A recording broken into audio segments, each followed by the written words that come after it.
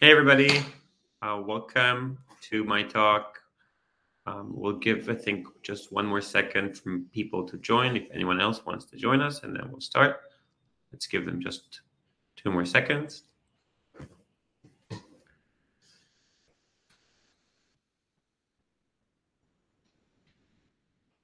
I think we can start now. So, hi everybody, my name is Guy, and today in our talk we're going to be talking about how do you bring an LLM project and LLM applications from idea to production, and we'll talk about the AI infra that's needed for that. My name is Guy, and I lead the product at Qwak. I've been building with LLMs since early 2021, back when GPT-3 was out there, and there's no ChatGPT. I have a very broad tech background from many startups. I worked for Mercedes-Benz, Cisco, in the Israeli military. Qwak is a company that is doing all the engineering for ML and AI for companies in production. We run models for companies such as Notion, OpenWeb, and more, and high scale. And we do all the engineering for that. And I think in today's talk, we're going to be talking about some really, really important things in today's ecosystem. So first, we're just going to have a brief overview of the LLM ecosystem, and then the AI infra stack and how do we see this. We're then going to be diving into some tools in AI applications, and then we'll share the LLM platform and the new additions to the Qwak platform and show you a little demo of this. So just to start, I think it's clear for everybody, especially in this conference, that AI is currently moving at the speed of light. This is from 2023, 2022. And if I show you this to release calendar of 24, it will just be infinite. So many new models, so many new advancements, and every kind of new week or every 2 weeks, we have a new model coming out. And also when it comes to video models, to multi-models, there's an infinite amount of models coming out. And in order to build really LLMs in productions or AI applications in productions, we have to be ready for this. Now, it's clear by now, but everybody wants AI. Companies want to leverage AI in every possible way. And I think what's interesting right now is that AI is moving from this experimentation phase, especially around LLMs and the multi-models, into real business transformation. When it comes to cutting time and labor, to improve quality and efficiency of businesses, providing whole new experiences, and I think mostly also giving superpowers to employees. Now, we've done quite a large survey around LLM applications to multiple practitioners and multiple executives in tech companies. And you see that if you see the first question, half of them already have some sort of LLM application in production. And the other half that doesn't have any LLM application in production wants to have it. The second question is just a question of whether you're planning to do some or to deploy LLM applications. So everybody is planning on doing something of that sort. But just so we have the same context, what are AI applications? So we see AI applications as applications with multiple models, prompts, data pipelines, workflows that all create either custom AI endpoints, co-pilots of all sorts, chatbots, and of course, agents. Now, getting something from demo to production, especially in AI, is quite a big thing. Why? First, anything with 10 users is nothing like an application with 10,000 users. And you need new tools to support this. Now, I think we've all tried or did some demos and experiments. And once you want to bring this to production and have this live in your business, you need to have many, many things in your mind. Now, before we kind of continue, I want to share with you how we see this and how we see this transformation. We help a lot of companies run machine learning and AI in production, and we're helping them also now do this transformation into bringing LLMs in production. This means bringing chatbots in production, getting them into thousands and hundreds of thousands of users. And I want to share with you how we think of this world and how we see it. So first, these are kind of our guiding principles in thinking of bringing AI in production. First, there's quite a gap or quite a huge gap between an AI model and AI products. There's a difference between just using prompts and models and really delivering value with AI-based products. Secondly, AI applications require really complex workflows. It's never just one prompt and one model. It's always a mixture of data, databases, reg retrievals, multiple prompts, multiple models, all working together in tandem. Three, and this is one of the most important and most interesting, I think, is that new stakeholders and more stakeholders are now involved in building AI applications, whether it's product managers writing prompts, whether it's more analysts involved in evaluating applications, whether it's developers working together with data scientists. So we see this shared now more than traditional ML projects. Fourth, debugging LLM applications is very challenging. It's not enough just to see the request and the response. You need to really track every step of the way. You need to see every prompt, and you need to understand every step of the way. Because of this non-deterministic nature of models, you really want to know every step of the way in order to try to debug this. Fifth, and I think this goes kind of back to the point I shared at the beginning of the presentation, there are new models coming every week, every month, every quarter, and you want to be able to improve. You want to be able to test. You don't want to be kind of sitting behind because we don't know when GPT-5 is going to be released, but you will want to test it, maybe Claude 4, maybe Llama 4. So we know they're coming and we want to be prepared for this. Sixth, prompts and context and data are critical. It's not enough just to have a really good model. If you can't mix it up together with the proper context, the proper fresh data, and the relevant prompt, you're never going to achieve a good outcome. Seventh, and especially when scaling kind of an application, balancing cost, latency, and quality matters. When your demo starts, you only do it with GPT-4, for example. Everything is API-based, and nobody cares about latency and cost. Whenever you start scaling, suddenly performance matters. Suddenly the OpenAI bill goes up, or even the quality changes. So these things will matter once you grow. And eight, and this is also really interesting, GPU access is vital. Now, if you're just using AI providers as an API, maybe you don't care about this. But most projects and most companies, when they start scaling and experimenting, they want to deploy their own custom open source models. They want to fine-tune models. They want to maybe scale inference. And they need to have proper GPU access. Maybe it's multi-cloud, maybe it's GPU cloud, but this is something you need to be prepared for, because if you don't have GPU access, you won't be able to deploy these models. Now, let's take a very basic example. This is one of our customers that deploys a chatbot. They're a very, very large hotel infrastructure company. Imagine kind of an Airbnb managing a lot of hotels and bed and breakfasts. And they created a chatbot with which users can book stayings. They can ask questions about availabilities. And in order to do this, it needs to be connected to their own databases. Now, in this diagram, you can see that there's kind of a big query that the company manages, and this is where all the, for example, bookings are managed. It needs to go through kind of a complex flow to get to an embeddings. We use a vector store. We need to prompt it. We need to use, in this case, some GPTs. And this kind of a cycle is a must, and it's a very basic one. The real one is a bit more complex, in order for users to really ask a question and get an accurate response. If you want to know if today there's an availability for a 2-queen bedroom, you need to know all the exact information when the user asks for it. Now, I think that when we speak about these AI applications, we need to speak about the infrastructure behind it. Now, this is a diagram by Theory Ventures that I really like, that kind of dissects the AI infra into 4 layers. First, there's the data layer. The data layer is how do we get accurate data for our prompt or for our AI application. This means really getting data from our data sources. This means having accurate data in a vector store. This means retrieving accurate data from the vector store. And this means also storing it someplace. If we don't have this layer, we will never be able to really give accurate responses from our chatbot, for example. Then there's the model layer. This is also really interesting. We have the core or foundation models. either as an API, for example, OpenAI or Cohere, or maybe I want to deploy my own Llama 4 on my own deployment.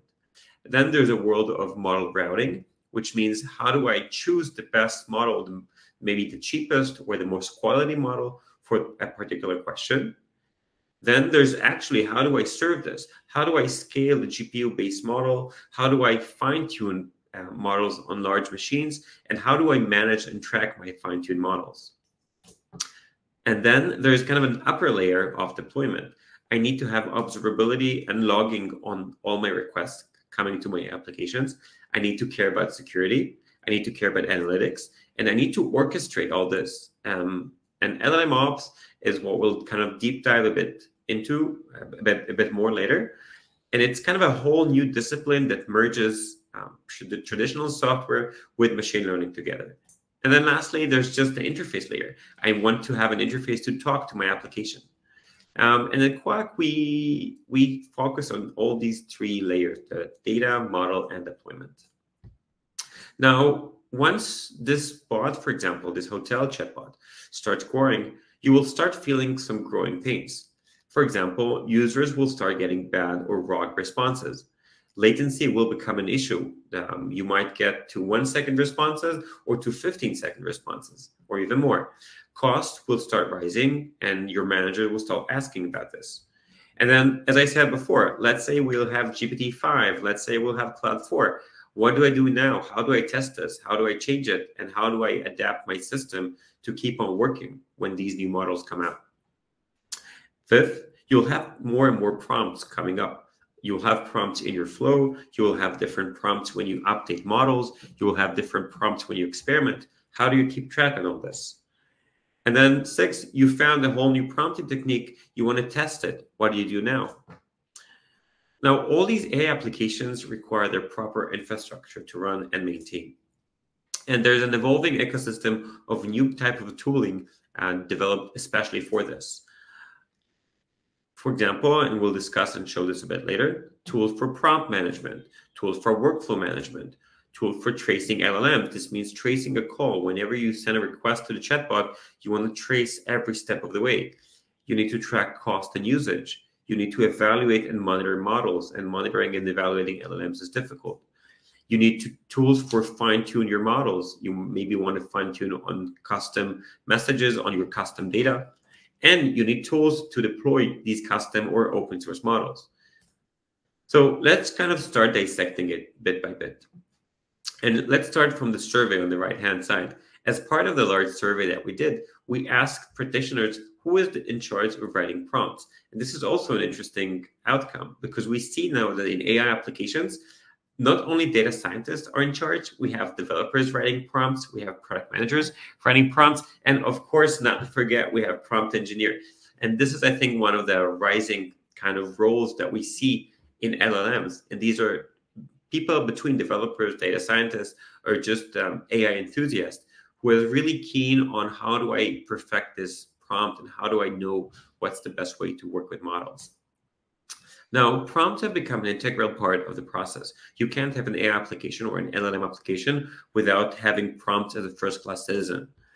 First, as we said before, you have more and more stakeholders handling prompts, whether it's PMs or developers. You need to inject the proper context from the data sources you have or from the vector store that you have into the prompt. And if you don't manage this, you will never get proper responses. Prompt engineering is kind of this art between finding the right wording and also deciding on the right data. If you have a very large context, you don't want to always send all the information. You need to craft this. And then, as kind of going back to these tooling before, you want to have proper A/B testing tools because whenever you change a prompt, you maybe not want to affect production. You want to just experiment. So you will have to have kind of prompt experimenting tools because, again, the nature of these prompts is basically unknown. And then lastly, you want to keep track of versions because as time goes by, you will update these prompts more and more, and you want to always keep track of things so you will be able to see what you've changed and maybe also revert. Now, workflows are really cool because all these AI applications, or most of them, work in flows, whether it's chains like long chains or just flows that you define yourself. These AI applications require multiple models, data pipelines, RAG pipelines to retrieve context from the vector store, and also vector databases, which has kind of two types of workflows. One is online retrieval. When you ask a question, you want to retrieve data. And then also it's the offline ingestion. You need to make sure that the vector database is always up to date with the most accurate information. And also, you need to make sure that you know how to deploy embedding models. Now, you might choose only to use API-based embedding models like Ada 2 by OpenAI, but many of our customers deploy their own open source models or their own fine-tuned embedding models. And then lastly, also function calls and external tools that you call within a workflow are stuff that you need to mitigate and visualize. Let's talk about model deployment. Now, as we all know, the open source model has been booming in the past months with the release of Llama 3, and I'm sure we'll have more and more open source models coming, Mistral and such. The ability of open source models to give you great outcome will increase. Now, we call them sometimes SLM, these kind of 7 billion parameter models. You will want to have the proper tools to experiment with them. So sometimes you just want to deploy a vanilla Llama 3, just a regular one, and sometimes you want to fine-tune it. And you will have to have proper infrastructure to do this. And if you don't have infrastructure to deploy and scale these models, you're going to be left hanging when you want to start experimenting with it, especially if you need to work multi-cloud or if you have some security and privacy requirements.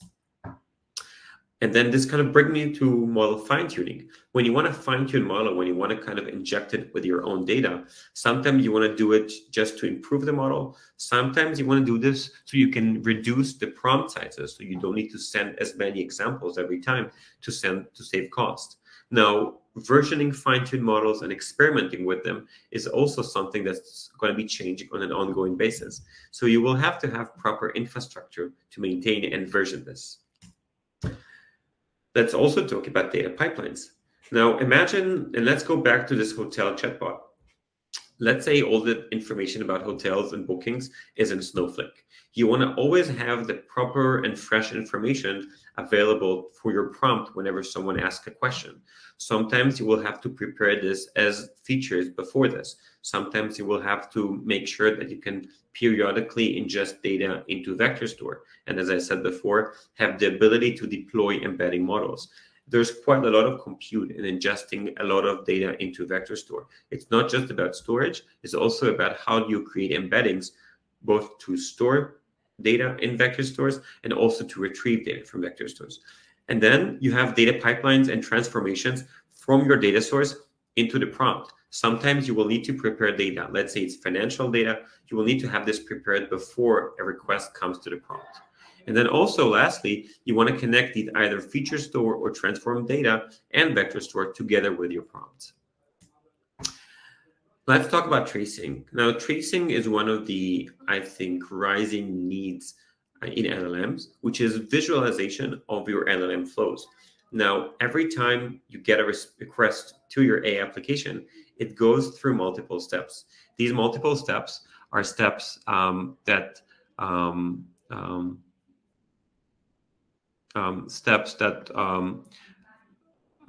we see what happens in the prompt. I just saw that there was a question about the connection, so I see that. I hope that everything's okay. Please write again if there's an issue with the connection. I'll make sure that we address this. So I'll just continue, and I will address the questions in the chat at the end. Just sorry for this pause. So we want to debug these LLM applications and want to see what happens in every step of the way. We had a prompt, we had an input. What was the input? What was the output? Remember that the nature of these models is unpredictable. This is how they're built. So sometimes you will not get the output you want to get, and you can't evaluate and test everything. So you need to see live what is coming from users and which requests and which responses they're getting. Also, let's talk about cost and tracking usage. Now, this is a really cool slide at Qwak from founder of an Israeli startup. They're doing healthcare. They're very, very large. And this was his March 24. It's, I think, 2 months ago. This is the invoice to OpenAI. And he paid over 200K. And for him, it was great. He says, like, okay, for me, it's fine. We're still making revenue on this. But in your eyes, imagine that this bill is coming and you're not prepared for this. Now, as time goes by, you will care about optimizing your, let's call it AI cost. It's either working with several AI providers, not just OpenAI, maybe OpenAI, Anthropic, Bedrock, Gemini, because maybe you get a discount from someone, maybe something is cheaper. So you will want to kind of switch between them. And then also maybe you want to move in some stage to an open source model. It's also possible. In some stages, it makes more sense to deploy your own open source models and not use an AI provider. So this is also a concern you need to think about, especially when you start scaling. Almost lastly in these tools is evaluating models. Now, LLM evaluation and evaluating language is kind of an unsolved problem scientifically. If we speak about machine learning and traditional, let's say, risk models or others, it's a bit more well-defined. But exactly defining whether your model is responding well is something that's still kind of in the making. So currently you can use custom evaluators, or you can use some sanity checks, and some people use LLMs to check LLMs. But these are things that you will have to consider and use several frameworks, and also use user feedback, because there's no one single way to evaluate these models. Now, let's show you some really cool things. So first, just one word about Qwak. Qwak as a platform has existed for almost 4 years, and it's a fully managed end-to-end platform that has all the infrastructure AI practitioners and data scientists, developers, everybody doing AI need to build, deploy, and manage and monitor generative AI, LLMs, and of course, classical ML and production. So our focus has always been really production deployments and really how do you bring these to companies and to have the real value.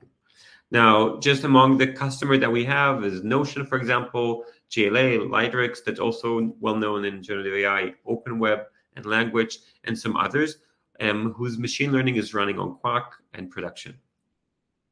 Now, the Qwak platform has, let's say, 3 parts to it. So we are very, very strong in MLOps and data. So we have all the tools you need to build, train, deploy, and monitor models without any engineering kind of hustle. You just use Python and you get everything you need. And also when it comes to data, to a feature store and data pipelines. And we're now adding and building new tools to add LLMOps into this mix. And why do we do this? Because we see kind of one line going between LLMs, MLOps, and data. Again, as I said before, we need to create AI applications, open source model deployment, fine-tuning, data pipelines, the vector stores. So we need everything together, and everything works in kind of in one cycle. And before we talk about the LLM platform in Qwak, I want to show you kind of the Qwak platform. And for example, how do you deploy Llama 2 or Llama 3? So wait, and I'll just need to share my screen again. Now I share my whole screen so you can see everything. Sorry for that. Yeah. So this is the Qwak platform. And the Qwak platform, as you see it, includes models, features, vector store, workspaces, everything data scientists need to deploy models. Now, you don't need to do anything about engineering. We work on GCP, AWS. All you need to do is to write your Python code, and I'll show you this in a second. So imagine I wanted to deploy a Llama 2 model. So whenever I deploy a model, and this is, for example, in a live model, I can see all the engineering metrics. And while this loads, I just want to show you what's the code that's required to have a live model. So in Qwak, we have what we call the Qwak model. And the Qwak model is basically a wrapper. So you need to implement 2 functions, a build function. This function happens whenever you train or build a model. This is just one time. And we have the predict function. Now, the predict function happens every time your model is called. So your model can be deployed as a real-time endpoint. It could be deployed as a batch endpoint. But everything you put here will be called in a prediction. Now, let's just talk about the build function. Imagine I want to use a Hugging Face model. So all I need to do is get my Hugging Face token. I need to, in this case, call the tokenizer, call the Hugging Face model, and then I can have on prediction whatever I want. Now, in this case is a vanilla Hugging Face model, but it could be a trained model, a fine-tuned model, and all you need to do is basically just use Python, and it will be deployed on everything you need. Now, just going back here, sorry, I want to show you how this is built. Now, what you see here is the builds table. Every time I build a model, and building a model is as simple as writing Qwak models build in the CLI, we get a new version of the model that we can deploy. How does it look? For example, whenever the model is built, I have access to all the build logs. I can see the code. I can see what's inside this model build. For example, this is the code we just saw. I can see the history of deployments. I can see what happened to it during training. Sorry. And if I want to deploy this model, all I need to do is just click deploy, choose the type of deployment, whether it's a batch model or real-time model, click next, choose the instance type. So we can choose any GPU we want. We're working on AWS, so we can work with any GPU instance that AWS provides, or GCP. So you can use any GPU endpoint that GCP provides. Now, in the future and coming up this year, we're going to be also integrating with some others, GPU cloud providers such as CoreWeave or Lambda Labs. So you can also deploy your models on these GPU clouds. And then once you click deploy, that's it. Your model is live. You can work with it with a REST API endpoint. There's a Python client, there's a Java client, a Go client, but it's basically as simple as this. Also, we have a full list of ready-made models. It's only one-click deployment, and you have a deployed build. Now, I want to show you what we're building to work with LLMs. And this is really fresh and new. And one of the things we're adding is really the ability to have AI applications as a first-class citizen. So to do that, we're adding prompts. And prompts will be a way to manage prompts on the Qwak platform. So you will be able to define any prompt you want. You will be able to define any variable you want. You can connect this when you deploy the prompt to the feature store, to your own data sources, to the vector store. You will be able to very easily track prompt history, so you can see what happened when you deployed prompts in the past. And also, you will be able to connect any AI provider. So let's say it's OpenAI that you can connect with your own token, or you can connect to Qwak.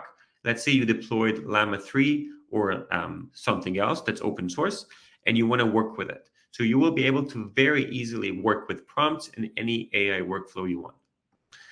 Now then, we'll also be providing workflow deployment. Now, workflows are going to be deployable entities. Let's say I want to deploy a workflow. I will be able to see all the engineering metrics, the throughput over time, how many RPMs, how many tokens I'm using, what's the total cost. And then also, we're going to have a code-first approach to workflows, so you can first visualize this workflow. In this case, we have an environment called Qwak prod, and it's going to be doing some pre-processing, a RAG retrieval pipeline with an embedding model, in this case deployed on Qwak, going to the prompt that we just saw that's managed on the platform, and then doing some post-processing. Now, as I said, Qwak does all the engineering for you, so you can deploy multiple environments. And in this case, we have the Qwak prod environment. And let's say I have also another one called Qwak staging. Now, imagine you want to test a different prompt. So we'll be providing something we call shadow prompts. So you can keep the inference pipeline the same, and then you can deploy another prompt in parallel.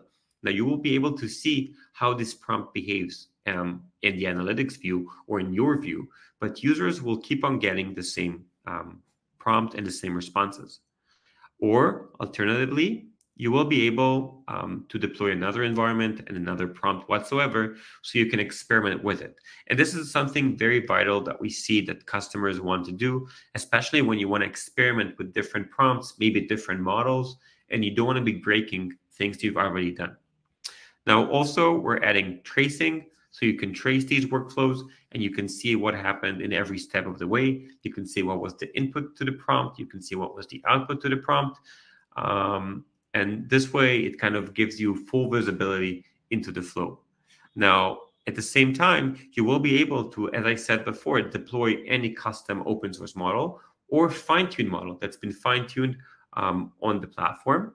Again, you don't need to worry about working with GPUs because we handle this for you.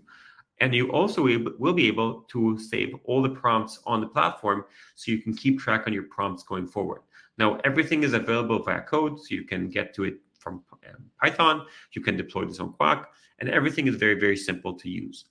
So we see this, and I'll just go back to my presentation.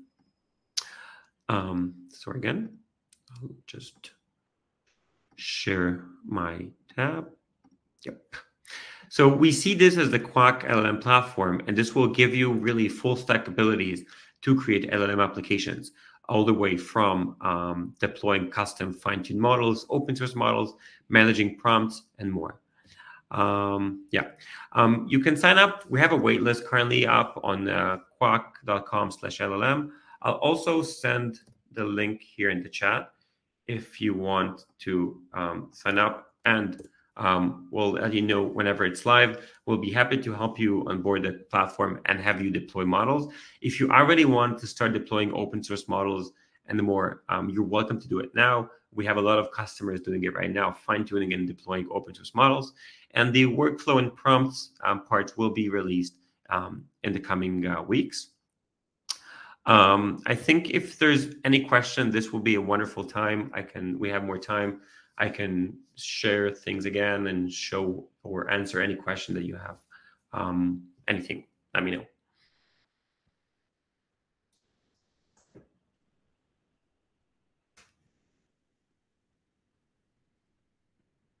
And feel free to reach via website. I'm on LinkedIn. I'm Guy Eshet. I'm the only one with my name. Or Qwak. You can sign up, contact us, anything.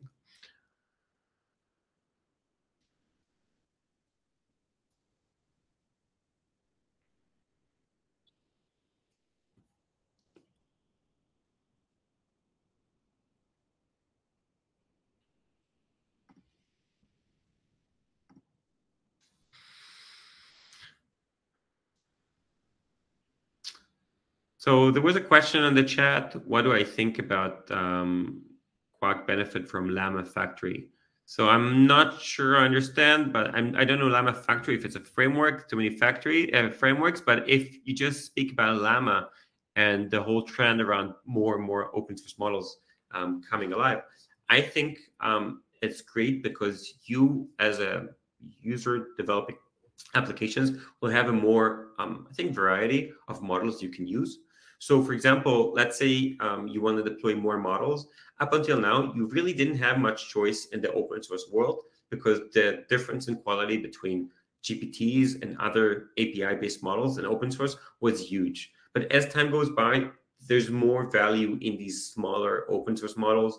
Microsoft is releasing some, and Meta is releasing, and I'm sure they will release more. We have Mistral, we have others. So you will have more variety of things to choose from.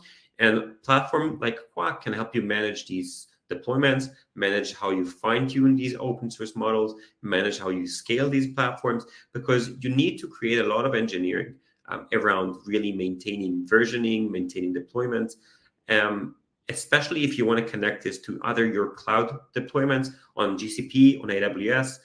We allow you to create an account with multiple environments. You can use easily GCP, AWS together. And this is, I think, one of the biggest benefits in more and more open source models coming to our lives. And then also connecting them with other deployments. For example, I just read today that OpenAI is releasing a classifier to detect deepfake photos. Now imagine that you will want to create your own classifiers for deepfakes or for generated text. So you will be able to do on the same platform these deployments and trainings of these models, because training classifiers is quite classic ML, and also deploy these open source models. So I hope this answers that question.